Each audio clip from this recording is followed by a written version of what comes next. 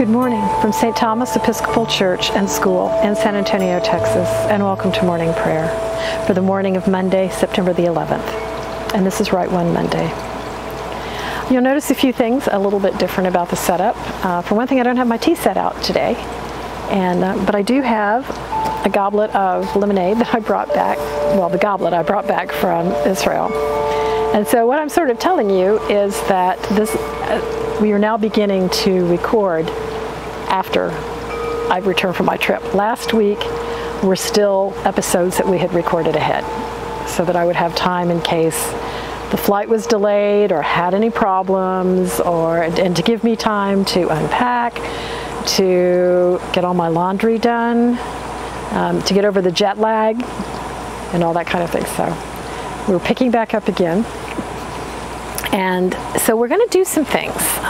For example, in today's reading, I'm going to, in the meditation time, I'm going to link the reading with some things that you would see in Jerusalem. So stay tuned for that. And at the moment, this is Right One Monday, so let's get started. Today we are praying not only for the situation in Ukraine, but we are praying for all those who are living with occupation and war. In the Anglican Communion today, we're praying for the Diocese of Zululand in the Anglican Church of Southern Africa. And today is the final, the diocese is the final diocese in the Anglican Communion prayer cycle.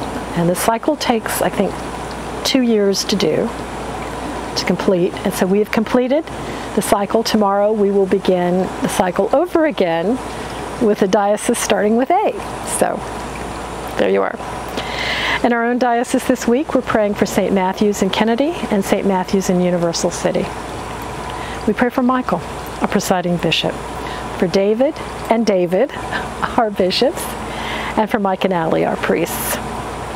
And as always, please bring your own concerns, intentions, and thanksgivings to prayer this morning. So let's get started. Let's begin on page 40. O send out thy light and thy truth, that they may lead me and bring me unto thy holy hill and to thy dwelling. And on page 41, let us humbly confess our sins unto Almighty God. Almighty and most merciful Father, we have erred and strayed from thy ways like lost sheep. We have followed too much the devices and desires of our own hearts. We have offended against thy holy laws.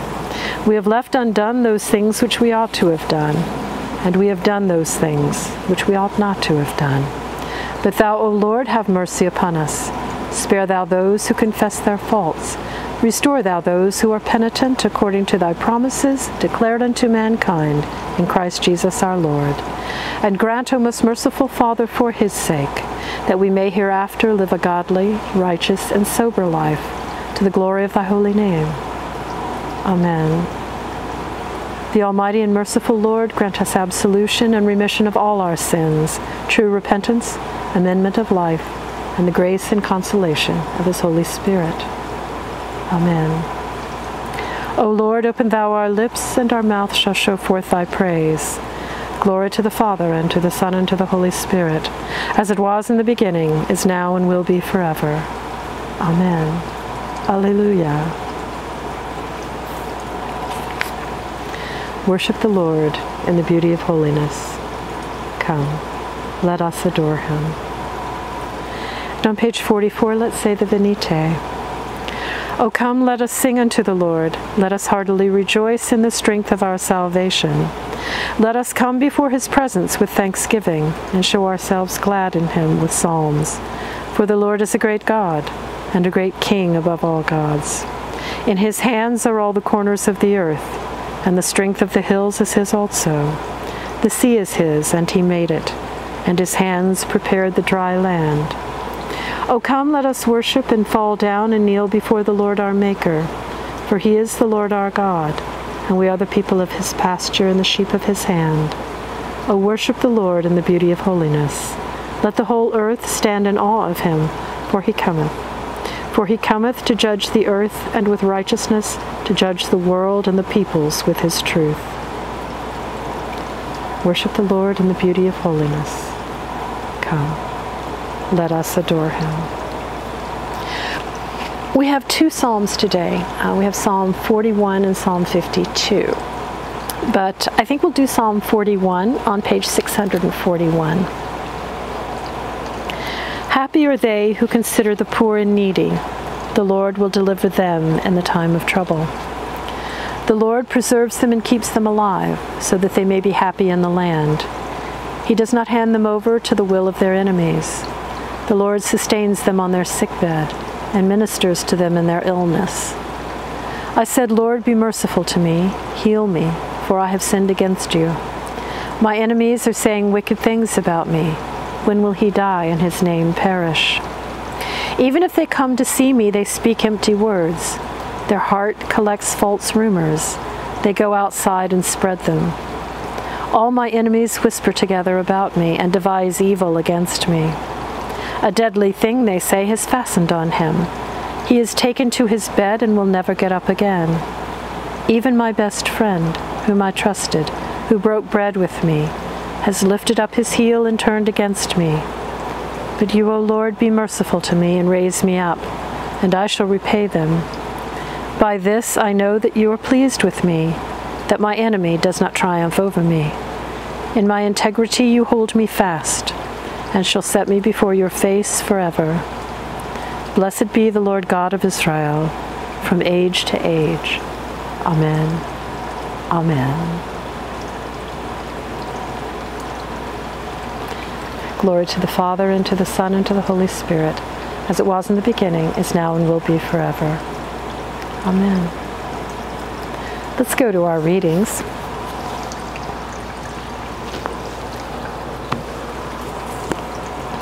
We are going to begin the letter of St. Paul to the Philippians. And we're going to begin with chapter 1, verse 1. We're going to read through verse 11.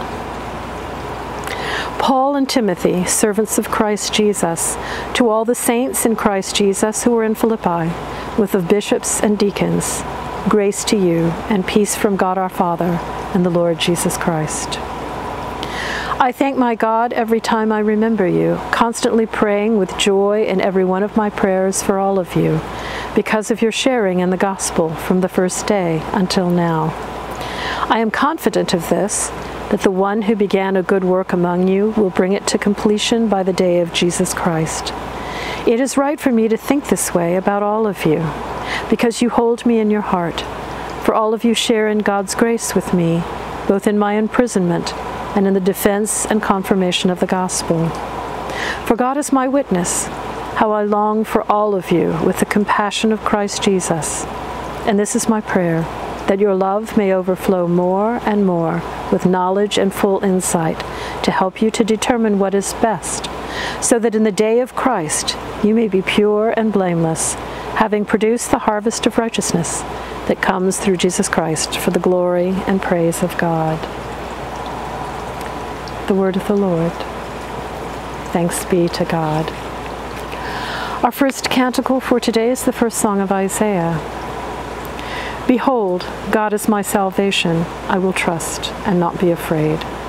For the Lord God is my strength and my song.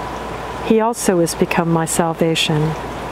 Therefore with joy shall ye draw water out of the wells of salvation, and in that day shall ye say, Praise the Lord, call upon his name, declare his doings among the people, make mention that his name is exalted. Sing unto the Lord, for he hath done excellent things. This is known in all the earth. Cry out and shout, thou inhabitant of Zion, for great is the Holy One of Israel in the midst of thee. Glory be to the Father, and to the Son, and to the Holy Ghost, as it was in the beginning, is now, and ever shall be, world without end. Amen. In our Gospel reading, in the Gospel of St. Mark, we're going to read about the burial of Jesus. And I want you to remember what we're reading here, because I'm going to show you during the reflection time what we saw in Jerusalem, and actually something that we saw in Bethlehem, come to think of it. I don't know really how we visualize, or how you would visualize, the tomb where Jesus was laid and where the resurrection took place. So I'm going to show you some pictures, not of the inside of it, but I'm going to show you pictures of the Church of the Holy Sepulchre, which is also called the Church of the Resurrection. And I'm going to show you pictures. I know you've probably seen these. We chose some photos to show you that I sent home while I was in Israel. But I want to very specifically show you where in the Church of the Resurrection that you can go and you can put your hand on the stone where it is believed that Jesus was laid and from which he resurrected. But I also want to show you what a tomb in those days would look like, because it's very different from how we visualize it. I have to admit, I was very surprised to see how it was. So let's read the story of the burial of Jesus. We're in St. Mark, chapter 15. We're actually going to end chapter 15. We're going to begin with verse 40 and go through the end, which is verse 47. There were also women looking on from a distance. Among them were Mary Magdalene and Mary, the mother of James the younger, and of Joseph and Salome. These used to follow him and provided for him when he was in Galilee, and there were many other women who had come up with him to Jerusalem. When evening had come, and since it was the day of preparation, that is, the day before the Sabbath, Joseph of Arimathea, a respected member of the council, who was also himself waiting expectantly for the kingdom of God, went boldly to Pilate and asked for the body of Jesus. And then Pilate wondered if he were already dead, and summoning the centurion, he asked him whether he had been dead for some time. And when he learned from the centurion that he was dead, he granted the body to Joseph. And Joseph brought a linen cloth, and taking down the body, wrapped it in the linen cloth, and laid it in a tomb that had been hewn out of the rock. He then rolled a stone against the door of the tomb. Mary Magdalene and Mary, the mother of Joseph, saw where the body was laid. The word of the Lord. Thanks be to God. Our second canticle for today is the Song of the Redeemed. Great and marvelous are thy works, Lord God Almighty. Just and true are thy ways, thou King of saints. Who shall not fear thee, O Lord, and glorify thy name? For thou only art holy. For all nations shall come and worship before thee, for thy judgments are made manifest. Glory be to the Father, and to the Son, and to the Holy Ghost, as it was in the beginning, is now, and ever shall be, world without end. Amen.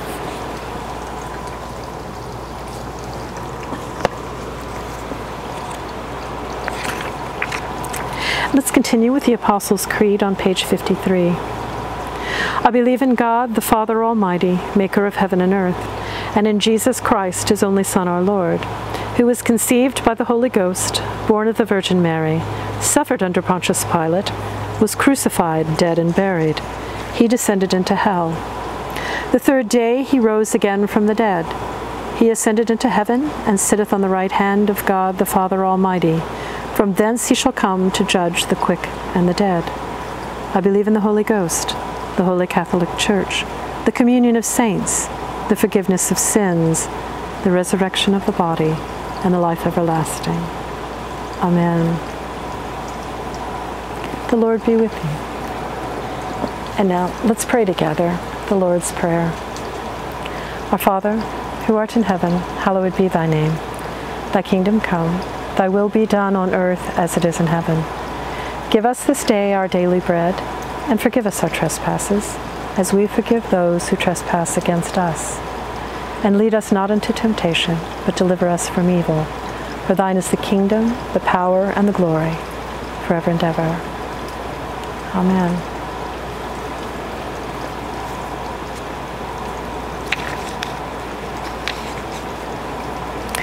And let's say Suffrages A on page 55. O Lord, show thy mercy upon us, and grant us thy salvation. Endue thy ministers with righteousness, and make thy chosen people joyful. Give peace, O Lord, in all the world, for only in thee can we live in safety. Lord, keep this nation under thy care, and guide us in the way of justice and truth. Let thy way be known upon earth, thy saving health among all nations. Let not the needy, O Lord, be forgotten, nor the hope of the poor be taken away. Create in us clean hearts, O God, and sustain us with thy Holy Spirit. Our collect for today is the collect for Proper 18 on page 181. Grant us, O Lord, we pray thee, to trust in thee with all our heart, seeing that, as thou dost always resist the proud who confide in their own strength, so thou dost not forsake those who make their boast of thy mercy. Through Jesus Christ our Lord, who liveth and reigneth with thee in the Holy Spirit, one God, now and forever. Amen. And on page 57, the collect for guidance. O Heavenly Father, in whom we live and move and have our being, we humbly pray thee so to guide and govern us by thy Holy Spirit, that in all the cares and occupations of our life we may not forget thee, but may remember that we are ever walking in thy sight, through Jesus Christ our Lord. Amen. And on page 58, let's say our prayer for mission. O God, who hast made of one blood all the peoples of the earth, and didst send thy blessed Son to preach peace to those who are far off and to those who are near, grant that people everywhere may seek after thee and find thee. Bring the nations into thy fold. Pour out thy Spirit upon all flesh, and hasten the coming of thy kingdom through the same thy Son, Jesus Christ our Lord. Amen. And on page 59, the prayer of St. Chrysostom. Almighty God, who hast given us grace at this time with one accord to make our common supplication unto thee, and hast promised through thy well-beloved Son, that when 2 or 3 are gathered together in his name, thou wilt be in the midst of them. Fulfill now, O Lord, the desires and petitions of thy servants as may be best for us, granting us in this world knowledge of thy truth, and in the world to come, life everlasting. Amen. Let us bless the Lord. Thanks be to God. And now, in our moment of reflection, as I say, I want to show you both, at least the outside of the empty tomb in the Church of the Holy Sepulchre, our Church of the Resurrection. But I also want to show you a tomb which would be contemporary of the one that Jesus was buried in, or was laid in. This tomb is actually in Nazareth, and we were very fortunate to be able to see it because it is not open like on your general tours. So this was something very special. It is also thought to be the tomb where St. Joseph, stepfather, shall we say, of Jesus was buried. And so this is near what is thought to be the family home in Nazareth. So what I want to tell you about how a tomb would have been set up then. Israel is very much limestone. If you are with us here, if you're part of the Deck congregation here in South Texas, the land is somewhat similar because it's very much limestone here. And we have caves, natural caves here, quite a few of them. And that was very common then. And so tombs would be hewn into, or start with a cave or be hewn into limestone rock that was otherwise not suitable for building. And so the tomb would consist of a room, a main room, if you will. So think of your hand, and think of this area of the hand as being the room where the body would be prepared. And then there would be these fingers going off. So kind of like that. These fingers going off from this main room. And these were, they're dug into the rock, and they were like body-sized little cavities that come off of this main room. And here, like at the base of my palm, would be an opening into this. And in front of this opening would be a round stone. And the stone would be shaped to look like, shall we say, a very large wheel. So it's not just a rock, it's a very large wheel. And that stone would be rolled in front of here. So the body would be brought here in this room to be prepared. And then when it was prepared, been anointed with the spices and wrapped in the cloth, it would be put into one of these fingers. Now, according to the story, Joseph of Arimathea had one of these tombs and had never been used. They did reuse tombs, so after a body had decayed, the bones would be removed and put into an ossuary, and then the niche would be reused. But this tomb had never been used. Okay. So when the body of Jesus was taken down from the cross, it was getting to be sunset on Friday, which is sunset on Friday is the beginning of the Jewish Sabbath or Shabbos. And so the women did not have time to prepare the body. So basically what they did, or would have done, was to have brought it here into this area and just laid it there, kind of covered in a cloth, and then they would have gone home for the Shabbos. And then after the Shabbos, they would have come back intending to prepare the body, place it in one of these niches, and then the niche would have been, I forgot to say this, the niche would have been sealed off until the body had decayed. Okay? So hopefully you're with me. So I'm going to show you a tomb. There's nothing in it, but this tomb is actually technically in Nazareth, but it is a true, it had been used tomb that was contemporary of Jesus, and this would have been like the tomb of Joseph of Arimathea, where he would have been buried. So, hope you enjoy.